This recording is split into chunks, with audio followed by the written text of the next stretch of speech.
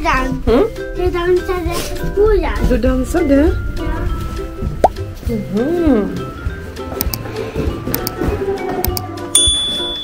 Du kan backa. Så, tryck nu då.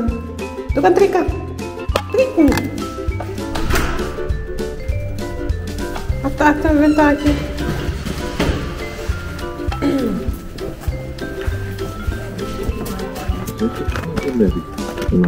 Nice weather.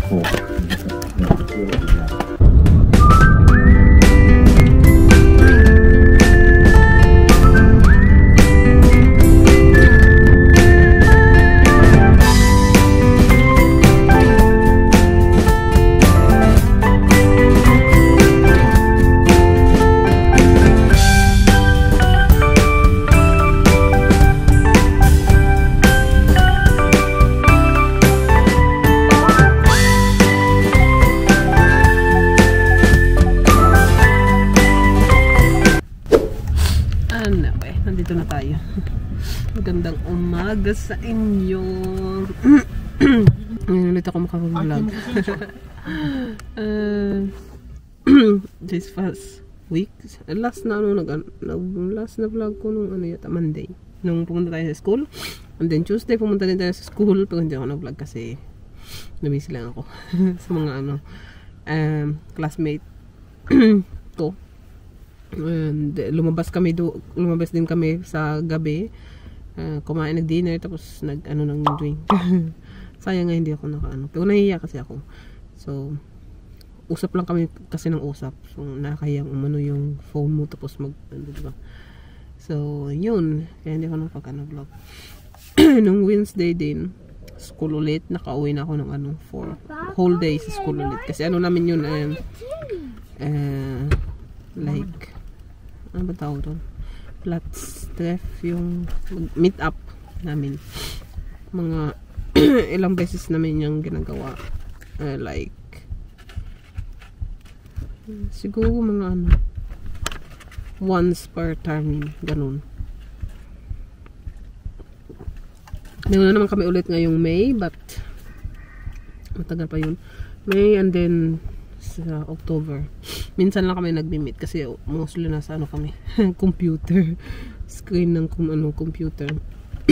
Anyway, nandito kami ngayon sa ni Aki kasi meron siyang schedule sa kanyang speech therapist. Tagal na nitong na rebook lagi kasi una nagkasakit siya and then yung niya, therapist niya. So ngayon finally nandito na.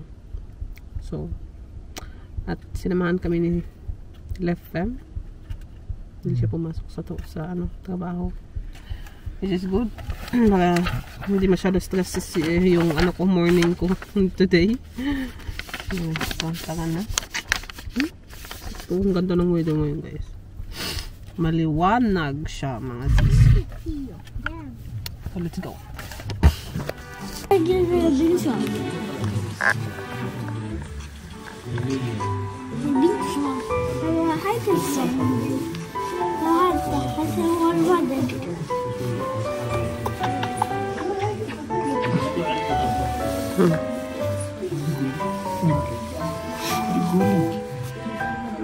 Sabi na papa.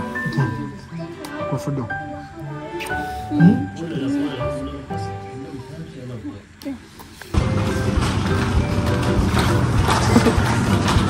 Silis. Oh? Mura na to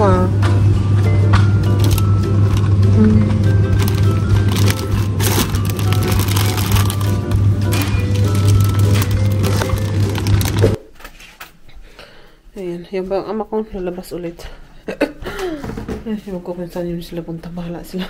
Kaya ako kailangan kong gawin yung ko, pakachik. Hindi pakachik, hemten pa.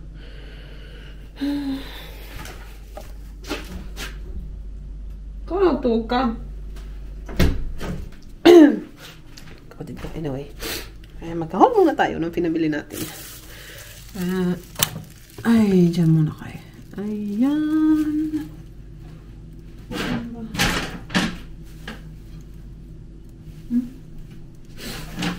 Ayan.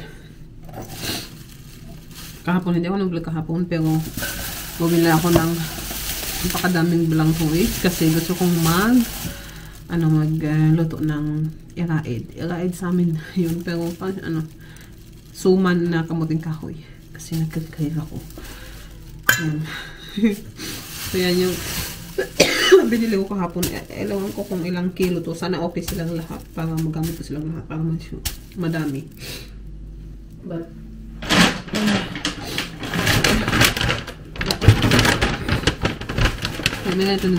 doon kami pumunta sa Billy's. So Billy's, ito binibili namin. Bumili ako ng non-spicy na noodles kasi minsan pag kumakain ako ng noodles, si ate gusto din niya, si Arya. So bumili ako ng hindi maanghang.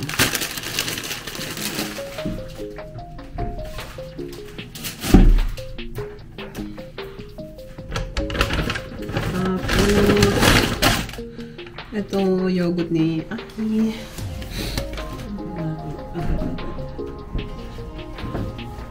Dalawa yun siya. Ito. Butter.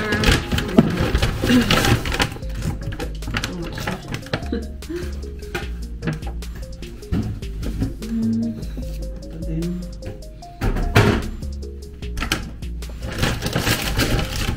Candies ni Aki.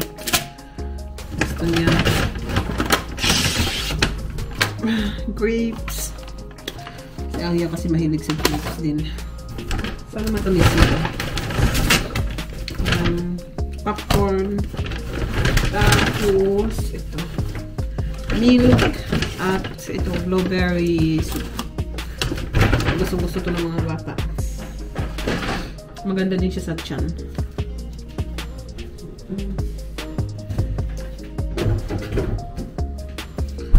Yun. Next is manok. Lulutuin ko siya. Mamaya for dinner. Chika.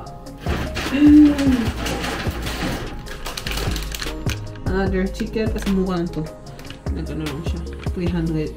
30 grams yung kilo. Ito karne. Kasi saka another one. Yan lang guys.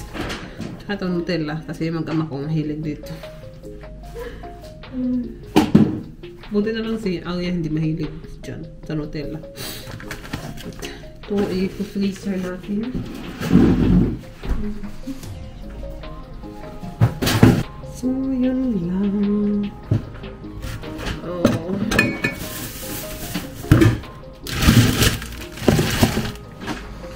Ayusin ko lang dito.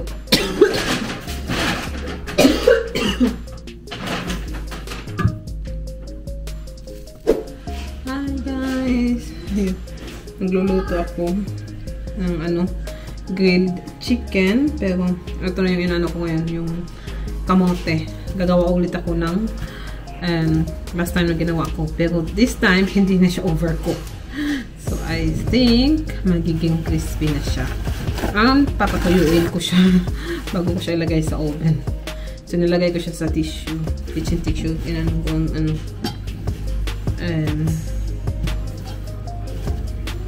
paano yung tubig ba.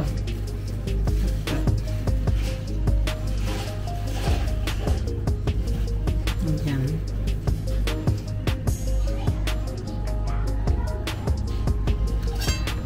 So hopefully hindi yung malambot at maging crispy.